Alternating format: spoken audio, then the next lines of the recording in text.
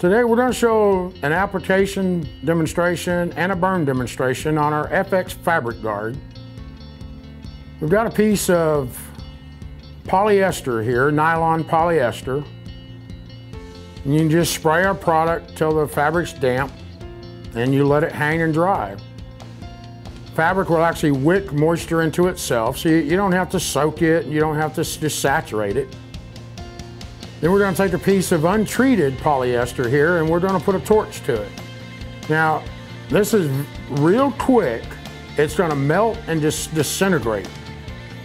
Now, this is a piece, same material that we've treated with our fire retardant, FX Fabric Guard. Now, the test process, they look at afterglow and drip burn. And they look at char length. So the drip burn would be once it melts, drips, and hits the surface, is there any flame? And you have 0 to 2 seconds for any drip burn to extinguish itself.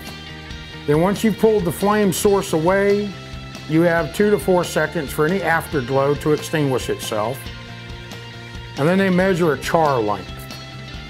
And the char length can't proceed past a 4-inch mark in a 6-inch area. And as you can see, the little white residue on the fabric, that's our FX Fabric Guard.